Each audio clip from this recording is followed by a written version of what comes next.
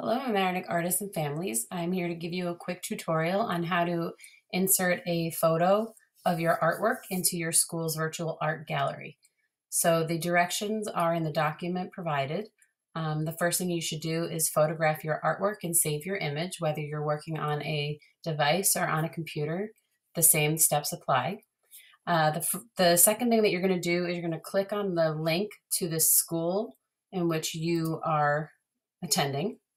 And once you click on that, it's going to take you directly to that school's virtual gallery.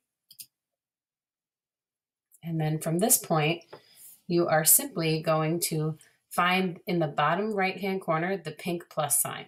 You're going to click on that, and you're going to find your tile up in the corner. You're going to click here and write your first name and your last initial.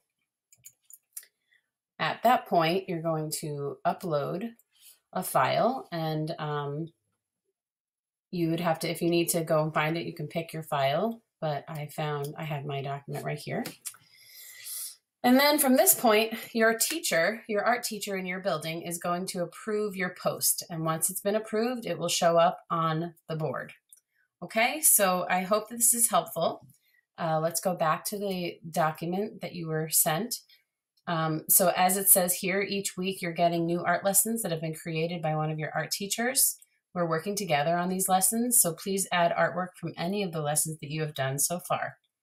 There are email addresses to all of the art teachers in the district provided in this document.